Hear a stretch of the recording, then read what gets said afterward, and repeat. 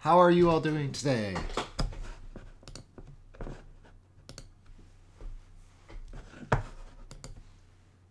We got a thumbs up. That'll do okay. I'm all right. It's a great day to not go anywhere.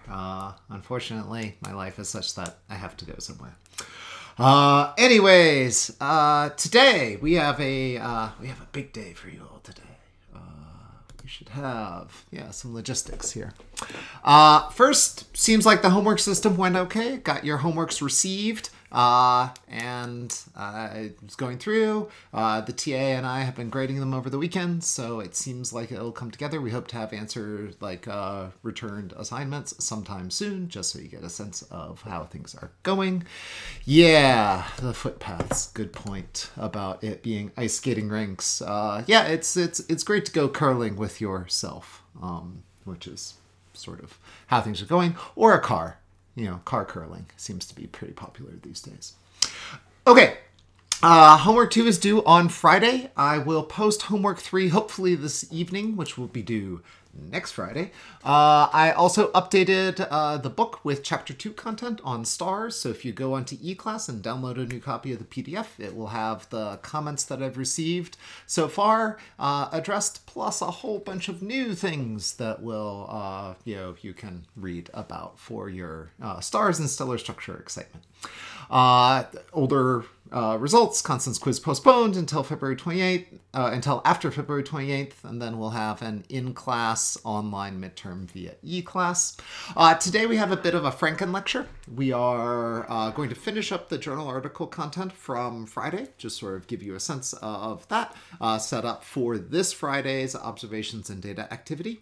We'll do a quick wrap-up on telescopes and the properties of telescopes, how we use them to make observations very briefly, and then we'll move into stars. And unlike, say, ASTRO 320, we are going to do horrible black boxy things to stars to kind of sweep all the details under the rug. So, without further ado, I think I'm going from this page. Last time, when we tried this, the internet completely failed me. So I wanted to give you a little introduction to the NASA astrophysics data system before we go in. Okay. And in theory, this should work. Yeah. Is it alive? Hello, great. Okay, I've got the right window and everything. So if you go to that ui.adsabs.harvard.edu, you'll get a website that looks like this with a Google-like search entry in it. And it allows us to look up articles in in various ways. So the way we can do this, we have all these keyword terms that we have here that you can do searches for in detail. And I happen to know some of the fields. Here's some great examples down here in below, search examples. And so if we want to find this Gaia Hertzsprung-Russell diagram paper, one of the ways that we can find it is through that DOI that I pointed out last time. We could just type in things that have to do with Hertzsprung-Russell and Gaia. And if we hit that, in return, we get kind of 5 articles that feature this. And the one that we want was this Gaia collaboration from Babucio, Van Leeuwen, whatever. There's other ways we could search for it. We have the DOI in the reference, or the journal volume page, or the authors. That you could look for this Babucio and the Gaia collaboration. All are different ways that we could actually latch on to this article in the literature. I wanted to give you a little bit of an introduction here to the pieces. The aspect ratio seems a little funny to me, so I'm gonna clip that out like that. Okay. First off, this is really nice because it includes the abstract, and I think I mentioned to you that the last time The abstract is a really useful way of getting a summary of the data. So if you're like, is this article right for me? You can go ahead and read the abstract here. Something that's a very useful metric for understanding how things work in astrophysics is this idea of citations and references. So citations are all the papers after this paper that acknowledge this paper in their content. So if there's a citation in there, it goes ahead and links it to this article, so you can find everything in the literature that thinks that this article is important. So if I click on that, it brings up a bunch of articles, and then you can see that, oh, something about constraining initial conditions of NGC 2264 using ejective stars found in Gaia DR2. Maybe you could see like, okay, this is the cluster, and that article had to do with something in the clusters. So citations are everything that cites it, and then the references are everything in the paper that this article itself cited. So this is the past. The citations are the things that came after this article and thought it was important. And then the references are everything that happened before the article that are included to make this article possible. So this is a great way to find other articles in the literature that are connected. So you can imagine that these citations and references form this vast web, almost a kind of intellectual genealogy that goes all the way back to the beginning of astrophysics, and then we'll continue moving on with all these different networks of how these papers relate to each other. And this provides a very useful way for astronomers to assess the impact of various articles. If I go back to the previous search results here, you can see that in the search there is a citation count. And those citation counts indicate the number of times that the article has been cited in the literature. And you can see that this article here has way more citations than any of these other articles. And so this is in some ways viewed by the community as a very important article. So it just hops right in here, and then we get it. Then the next thing that's really useful is getting the article itself. So usually the best way to do this is to click on the My Institution link. And this requires you to set up an account with ADS and tell it that you are at the University of Alberta. And then if I hit the My Institution link, that'll pop up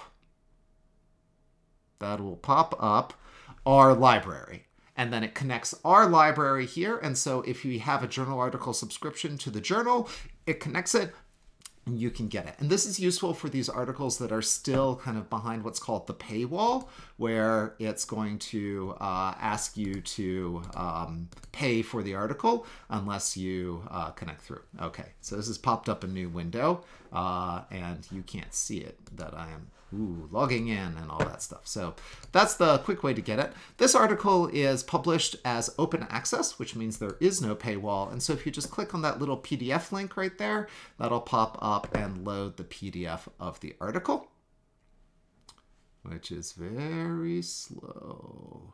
But boom, PDF of the article. And then the final piece is that there is a link. If the article is in the archive, this takes you straight to the archive page. And so this will put it in here, and then you can grab PDFs here. Remembering that the archive version is the kind of freely posted version by the authors, and then the journal article is the thing that's actually published by the journal. Any questions on that so far? Oh, question came up on a different channel. Is the class being recorded? Yeah. So just for reference, I post all of our lectures to eClass and to the, oh, you don't need to see that, I had that editing off. But first off, we have this UJA videos right here. So all the all the lectures are there, or I've been posting them because it's just me yammering to a YouTube playlist. So if you want to, I find YouTube to be just sort of an easier way to see the lecture recordings. The UJA player is plus minus. Okay, are there any other questions about using the ADS interface? I haven't checked. Yep. All right. Oops. Yeah. Cool. Everybody's got it. All right. Cool. So moving back to here. We talked about the MRAD structure and everything. And last we spoke, we were talking about this thing that came up in the lecture called extinction. And we haven't really discussed extinction yet, but extinction is a vital part of understanding observations in space because stars aren't the only thing in our galaxy. There's all this other stuff like this gas and dust in between the stars that we call the interstellar medium. Medium just means it's, the stuff, and interstellar means it's between the stars. So literally the interstellar medium consists of everything in a galaxy that isn't stars or dark matter. So that's kind of a catch-all garbage can for collecting everything. I study the interstellar medium, so it's, my favorite part of galaxies. But this talks about extinction, and extinction is part of the interstellar medium. But what is extinction? Well, extinction and reddening we'll dive into later when we get into the coverage of the actual interstellar medium. But for right now, it suffices to note that the extinction reddening comes from this stuff that's called dust. And I like to think of dust more like soot. It's this gritty, dark carbon material. Here's a little grain from interstellar dust that wafted into our solar system and was collected by a satellite and returned to us. It's micron-sized little grains of carbon or silicates, just crud in between the space. It's the product of high mass star, or any mass star at the end of light. Red giants and thermal pulsation asymptotic giant branch stars throw off their outer layers, including some content of this soot, and it just gets in the way of light.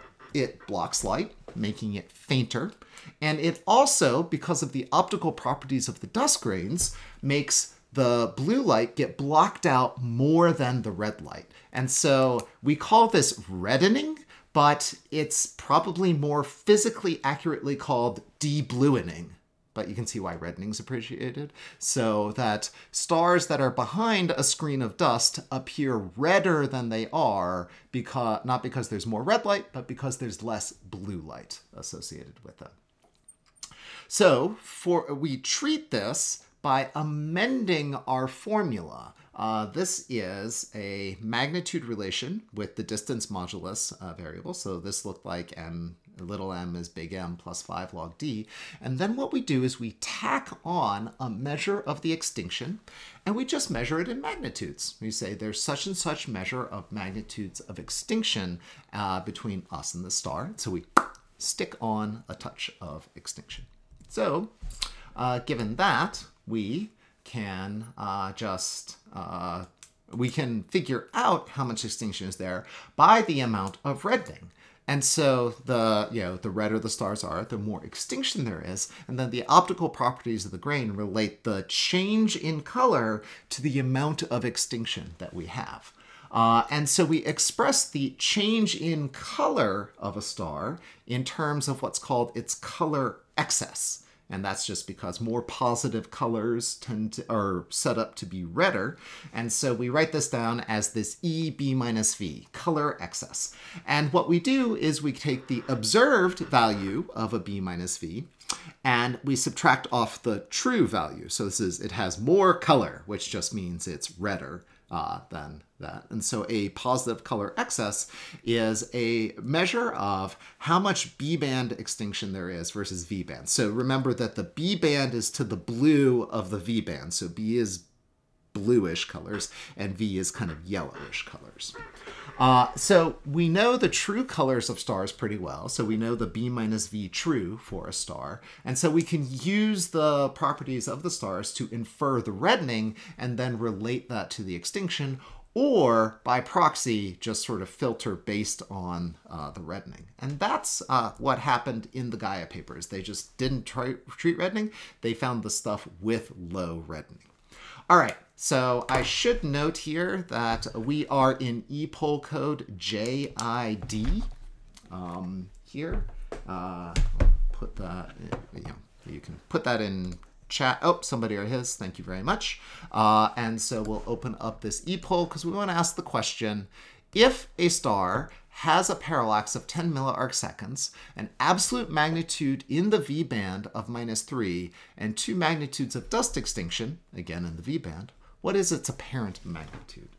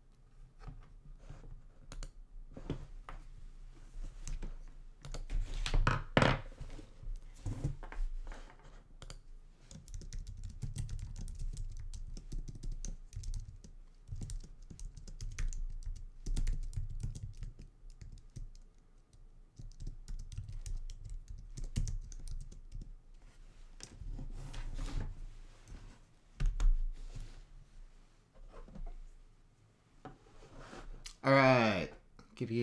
Let that run for a little while. I'm going to switch screens here to bring up the vitals on this particular problem. So we have a star parallax of 10 milliarcseconds, V-band absolute magnitude of -3, and 2 magnitudes of extinction. We want to know what its apparent magnitude is. And so that's, basically, oh man, what a great formula. Just stick everything in here. So -3 for the V-band, 5 log 10. Oh, what's the distance? If it's 10 milliarcseconds, the distance is just going to be 1 arcsecond over 0.01 arcseconds times 1 parsec. That's 100 parsecs. Yeah, and so it's 100 parsecs over 10 parsecs plus AV of 2 is -3. 100 over 10 is factor of 10. Log base 10 of 10 is 1. So that goes to 1. So it's -3 plus 5 plus 2. And so this comes out to be plus 4. All right, let's see how we did. I'm seeing, lots of 4s and all over the place. Awesome. Any questions on that setup?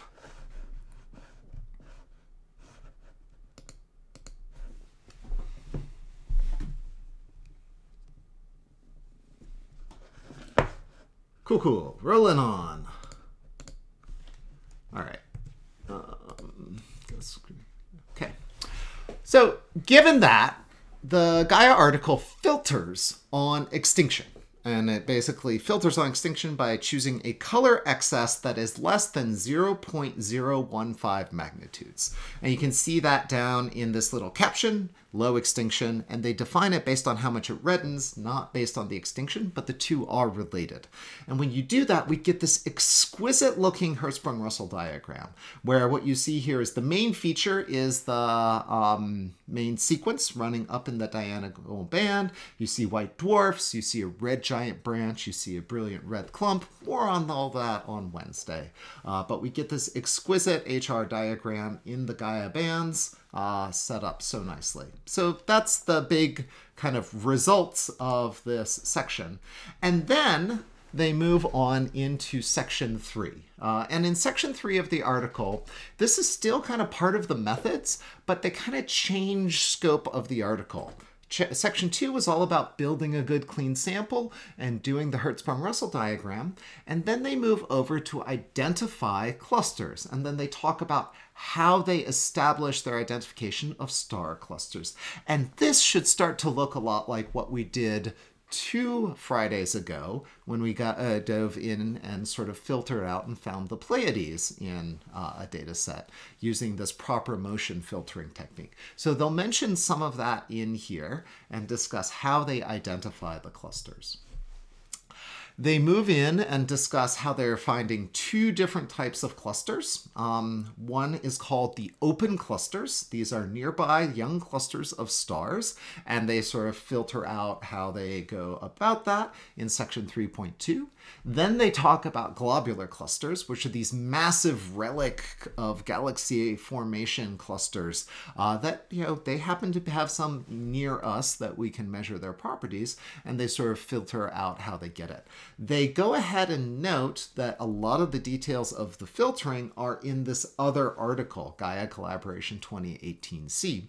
And if you want to read that, you actually have to go and look up the article in the references and then go find it to find out what the details are. So this gives us a setup for the article, and for Friday, I would like for you to read through the abstract and sections 1 through 3 of the Gaia collaboration paper on Hertzsprung-Russell diagrams. We've given you the tools you need to find it. It's actually linked off of eClass, so if you just want to download it directly. And then what we'll be doing for part of Friday is I'm going to give you some questions via an eClass quiz that will count as part of your participation quotation marks. So if you miss it, the partition measure right there. And then we'll actually group up into breakout rooms on Zoom and kind of do this. So like you don't have to read it beforehand, but it will help you navigate through and participate with your group as you go through and frame some of these discussions. I'm just going to ask you a bit about some of the reading. So in preparation for that, there is on Discord a channel called the Gaia article. So if you have questions about the article, like how does this work? What's going on here? I don't get what this chi-squared over nu thing is. Go ahead and post them there. And then after we do a bit of stars and stellar populations, we're going to come back and read sections 4 through 7 to get a full view of this. And so that'll give us basically, you know, I'm going to be telling you all this stuff in lecture, and I'm just taking it from this, you know, these articles and ones like that. So this is where a lot of these pieces are coming from. And one of the objectives I have in doing this exercise is trying to bootstrap up this connection. So you're not scared to say, all right, what's all this stuff? Like the stuff we're doing here is really right there at the, like, this is, you know, has great contact with research, and I just want to point out what that is. And so by making you go and explore the research, you can see that, you know, it's pretty close to what we're covering here in this class. All right, any closing questions on the exercise, the questions about journal articles, how we set all extinction up? I'm gonna prepare to pivot to telescopes.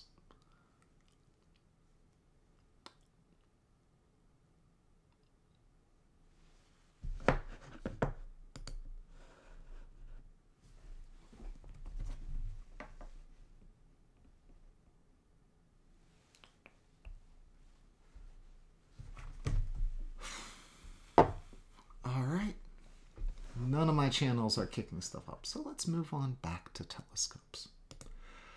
All right. I'm not going to go too much into the properties of telescopes. There's a fine art to using it that some of us are still trying to master. But you should just sort of know the boundary conditions of like what telescopes do to observations. They're limitations on what we know about the universe. And every time we build new telescopes, like Gaia, we get new insights into the universe.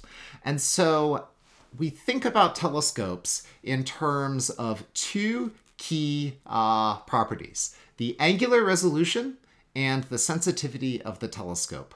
And I think I should probably add a third kind of overarching which is the wavelength coverage of the telescope. But within a given waveband or wavelength coverage of the telescope, we're going to sort of think about what's the angular resolution and the sensitivity. And both of these things depend on how big the telescope is. So these are two telescopes you see here. On the left, you see the James Webb Space Telescope, which has been spattered all over the news lately because it launched in December and is currently deploying to the Lagrange 2 point outside the moon's orbit for what looks to be about a decade worth of observations. So it's awesome, but when we talk about the size of James Webb, it's this diameter right here, indicated with D. For angular resolution, the thing that matters is the maximum size of the optical element. And so for James Webb, yeah, that's easy. It's that far across, thereabouts. And you measure kind of edge to edge. That's kind of sets the best case for angular resolution. But for something like a radio interferometer, like this is the VLA, one of my other, these are like my two favorite telescopes right now. This telescope here, what matters for interferometry is the separation between the elements that are contributing to this. Now that I look at this, I don't know what this guy's doing right here. He's off in the other direction. Doesn't work. Antenna 27 doesn't work. So maybe I should go to here. Anyways, so this is the separation between the elements. And that's what matters for the angular resolution, because it essentially is asking an interference criterion. And so this is functionally the kind of slit width in a two-slit experiment, which is basically how far apart are your two components of your optical elements. And if you did that, you get that the angular resolution is going to be set by an angle in radians of the wavelength over this separation between the optical element, the widest extent between the optical elements. So what is optical resolution? Well, that's a property of the smallest scale structure in an image that you can discern. And so for an image like this is a Hubble Space Telescope 475W image, so 475 nanometers, thereabouts. And this shows a star field in my favorite galaxy, M33. And what it is we have the native resolution over here on the left, which has an angular resolution. You put in the numbers, it comes out to be about 0.1 arc seconds. Hubble's 2.2 meter dish, a 475 nanometer wavelength. You stick that in, convert it to arc seconds, you get about 0.1 arc seconds. And that's the actual scale of the structures here. And so if you look at something like this little blip right here, it's about 1/10 of an arc second across. If I put the angular scale on the vertical axis, you could measure that off. If you have a good ground-based telescope, the typical resolution is set by the properties of the atmosphere in the optical. And so that gives you an angular resolution that's typically about 1/2 an arc second. And that you can see it sort of blurs things out.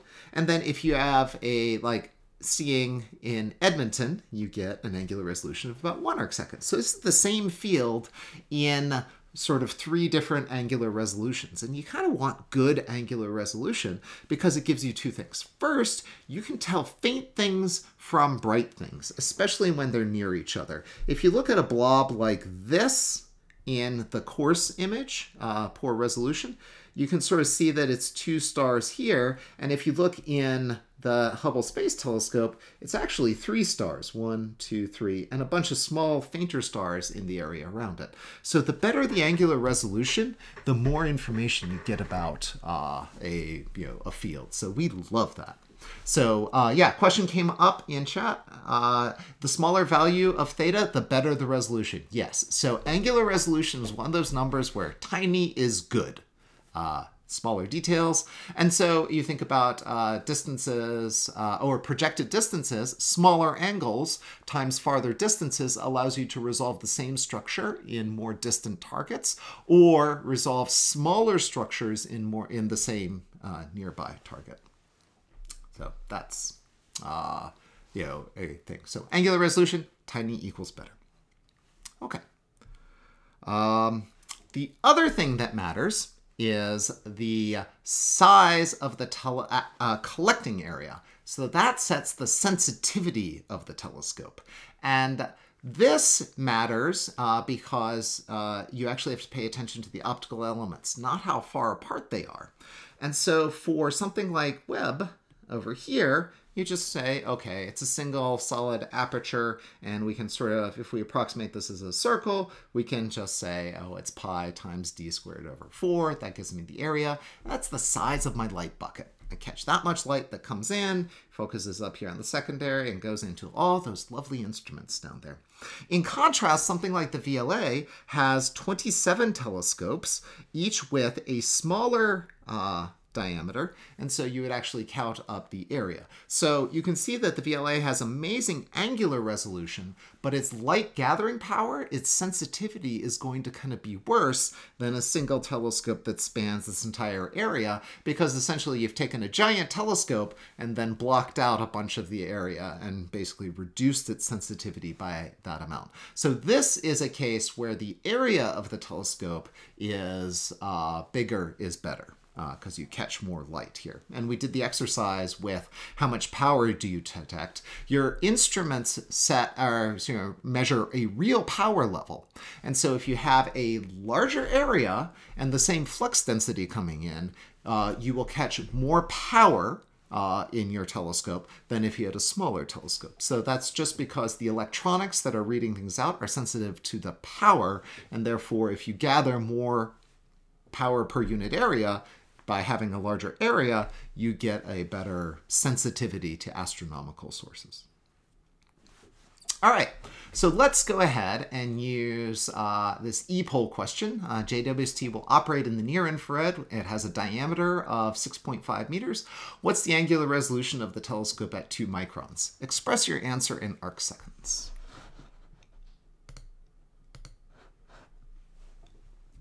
So I'll just note as a sideline, this is a very relevant value to me because I am really looking forward to collecting some data on the James Webb Telescope this summer.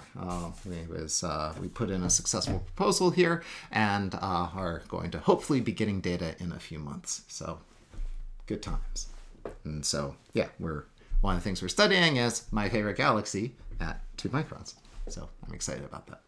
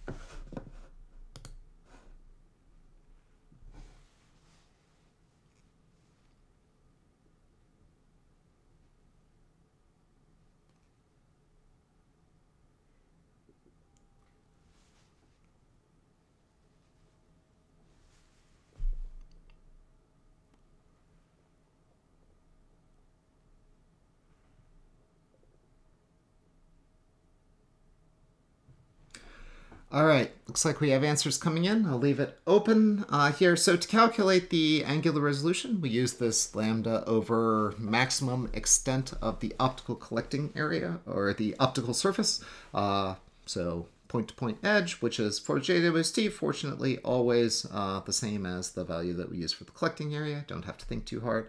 So then we say that the angular resolution is the wavelength, is 2 microns. So we stick that in as 2 times 10 to the minus 6 meters. And then we divide that by the aperture, which is 6.5 meters. And then it will get an answer in radians. And I can say, all right, well, there are 206,265 arc seconds per 1 radian, which you can calculate out pi over 180 times 60 times 60. 180 over pi times 60 times 60. And if we do this, I got an answer of 0.063 arc seconds. Let's see what you got.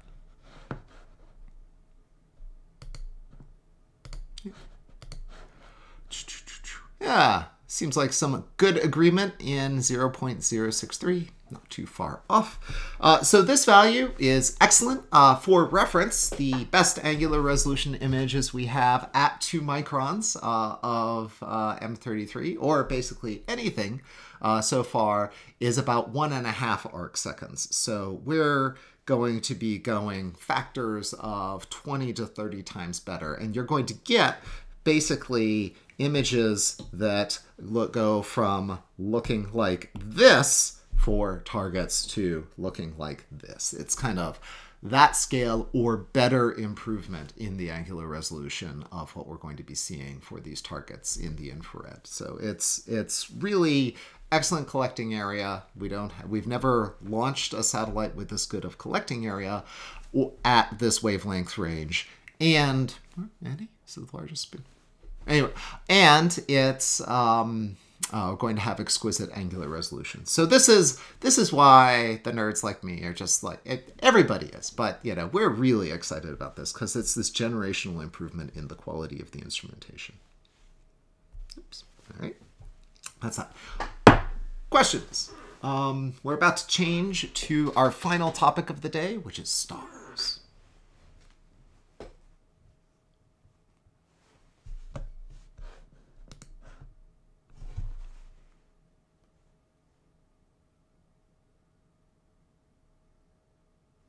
Cool. Got nothing. All right. Stars. Ooh, don't look at that.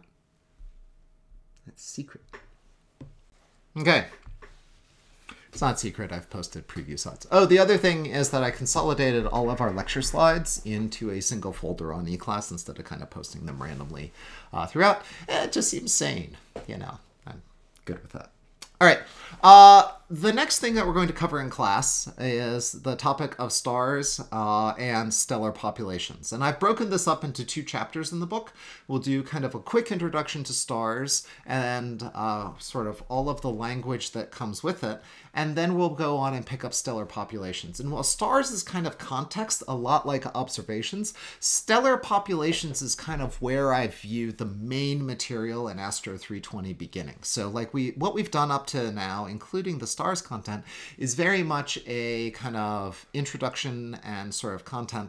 And now we're finally ready to start grappling with, like after we finish this, we'll be ready to start grappling with galaxies and the constituents of galaxies in detail, viewed through this observational lens. So stars, because we have these 2 other courses, 320, 465, there's excellent content that actually outlines this as physics. We're going to sort of regard this as a black box, which is we're going to feed in some physics at one end and have stuff that comes out. And that's because we have this amazing theory of stellar structure and evolution that allows us to say, okay, this stuff becomes a star, and now I know everything that does over the course of its lifetime with good detail. Our theory is quite good, quite predictive in the nature of what's happening with stars.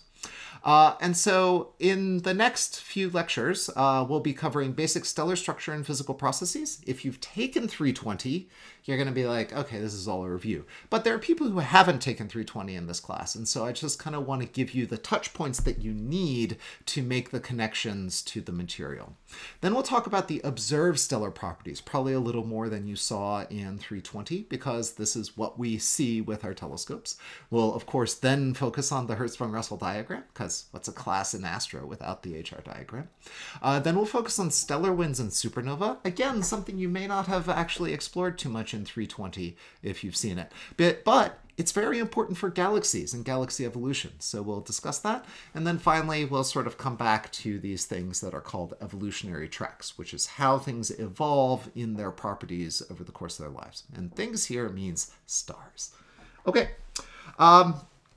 So sorry for the walls of text, but you know, here's what we got. So the key properties of stars are that they have, we focus on kind of 4 things tell us about what stars are. We care about their initial mass, and stars usually we treat as having an initial mass from this 0.08 solar masses up to twiddle 300 solar masses. And that's the initial mass. As we'll learn, the mass of these stars, particularly the high mass end, can change dramatically over their lifetime. Then we care about their chemical composition. And for stars, the chemical composition, when we're dealing in stellar structure, is described by mass fraction. And we use these dimensionless variables, x, y, and z, to describe the content of a star. X is hydrogen, so X times the mass of the object is how much of that mass is hydrogen. And that's typically 72 to 75% of the mass of an object is hydrogen. Stars, galaxy, pretty much everything but like you and planet Earth. Y is helium. Helium is typically 25 to 26% of the mass in an object. And then Z is metals, which is literally everything else. We like, you know, I like to explain this to my chemistry colleagues at department meetings just to watch them twitch a little bit. It's like, you know, their eyelids kind of, you know, get a little, like, it's clear that we're causing damage by pointing out that everything except for hydrogen and helium is a metal, but that's just the way we kind of treat stuff in astrophysics. It's a good, clean fun, right? Hey, whatever. Anyways, but this is 0 to about 2% of the material in a star is everything else. The other things that we'll care about is whether the star is located in a binary or multiple stellar system. We care about whether they have like friends bound together in a gravitationally bound system. And then to a lesser degree, which we won't talk about too much in this class, we also care about what the initial angular momentum of the system is. So basically, how fast is the star spinning? We need to know what the anatomy of a star is very briefly. So stars are round. Look at this. Actually, don't look at the sun, but take my word for it. Stars are nearly spherical. They're made of gas, and they generate energy at some point in their life through nuclear fusion. Maybe not at the beginning or the end, but at some point they're getting nuclear energy through through nuclear fusion of hydrogen. A star has kind of three basic parts that we'll care about. The core is that central fusion engine where we actually have the reactions going on. That's where hydrogen goes into helium and all the later stages of fusion happen. And then it has an envelope, which is the material around it that's largely inert with respect to the nuclear fusion processes. And then what we care about a lot in this class is the photosphere, because the photosphere here, this is the outer layer of the star, that is where the light flows out of the surface of the star into space, and therefore it sets the observed properties of the star. The essential stellar physics of a star has to do the essential physics of this. By far the most important part of stellar structure is the feature called hydrostatic equilibrium, which is a balance between the gradient of pressure for a star and its self-gravity. So pressure gradient pushes, it keeps the material from falling inward. And you can twiddle out, and you do so in the book, the required pressure support to support the star against gravity has this magnitude of big G, I don't know why I'm pointing there, this big G times the mass of the star, m squared, over the radius to the fourth power. This is a twiddle, so there's a numerical prefactor in here to get it just right. But this basically says that if a star is going to be prevented from collapsing, something, we don't know what, but something has to show up to provide pressure support against gravity. There's just the mass in the star. It's gonna pull the material in unless something stops it. What is it? Well, in stars, it can be usually one of three things, and sometimes it's not supported. That's how you get black holes. But the pressure support is provided through three channels: gas pressure, radiation pressure, or this spooky quantum mechanical pressure from the Pauli exclusion principle that we call degeneracy pressure. That's specific to astronomy. Even physicists have a different name for degeneracy pressure. The gas pressure is from perfect gas law. Hot gases exert pressure. And in this class, we'll use a perfect gas law that looks a lot like this. P equals little n kT, which, I don't know, there's about 7 different flavors of the gas law with moles and R's and even number of particles and so on. Here, little n is the number density of particles. And I think that's what's sort of unique around here. So that n, I should note, is the number density of particles. So this is the number density of protons, electrons, molecules, whatever. This is the number density, so it's just number per unit volume. K is Boltzmann's constant, and then T is the temperature measured in kelvins. The radiation pressure shows up here because the radiation pressure shows up because light carries momentum. The energy of light is related to the momentum that it carries, and things that carry momentum and can sort of dump that momentum into objects will exert forces, and so we can figure out that light will actually exert a force on. If you put light in a container, it'll exert a force on the wall. And the expression for the radiation pressure is 4 times sigma SB, that's the Stefan-Boltzmann constant, over 3c times temperature to the fourth. And the astute observers here will note that this is actually the same t to the fourth, sigma t to the fourth, that shows up in the Stefan-Boltzmann law. This is a thermal radiation approximation. So if we have thermal radiation spectrum, then the radiation pressure is going to be follow this expression. Finally, there's this thing that's called degeneracy pressure. And I'm not going to go into degeneracy pressure in a great deal. It's a lovely derivation. One of my tops. It's probably number 8 on my favorite derivations in astrophysics, but it's right up there. And the degeneracy pressure is just a constant times rho to the 5/3. Constant's complicated, it's great, but the important point about this, which I'll write in red letters, is does not depend on temperature. Does not depend on T, which is kind of cool, because that just means that you don't have to maintain a temperature. If something is supported by this degeneracy pressure, it just holds itself up by being there. These other two do depend on temperature. And that becomes important because that leads us to stellar evolution. Okay, last thing we'll do today. Let's explore a couple of these pressure relations. So I want to know what's the number density of particles in a standard room, which I'm going to have a temperature of 17 degrees C at standard atmospheric pressure. Uh-oh. What's a physics unit for a standard atmospheric pressure? Somebody hit me up in chat.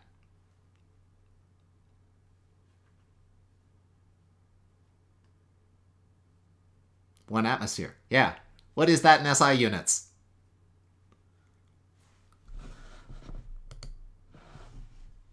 There it is. 101,325 pascals, or 100 kilopascals. Yep. So P gas in a standard room, because we're under 1 atmosphere, is 101,325 pascals. And you might remember that a pascal is a Newton per meter squared. So from there, yeah, roll with it. We can use our perfect gas law to figure out the number density of particles. Uh-oh. I realize we are coming up to the minutes.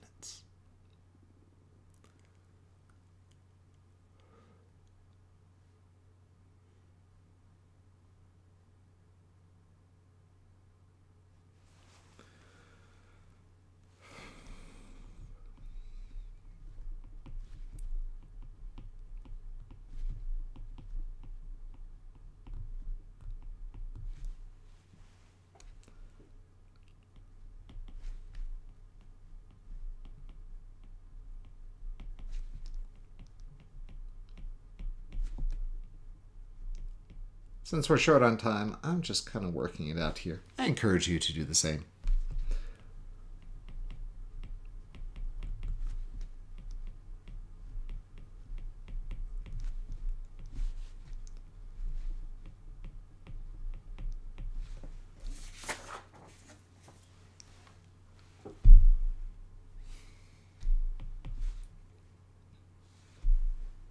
All right, and when I plug all that in, I get 2.5 times 10 to the 25 particles per meter cubed.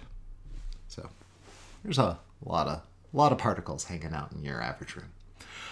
Okay, I'm gonna wrap things up. I'll leave the e-poll open for a couple minutes, but we're done here. I'll see you on Wednesday, where we'll cover sort of the rest of, not the rest of stars, but a solid chunk more stars. See y'all later. Thanks for dialing in. And this will get posted along with lecture real soon. Thanks for coming.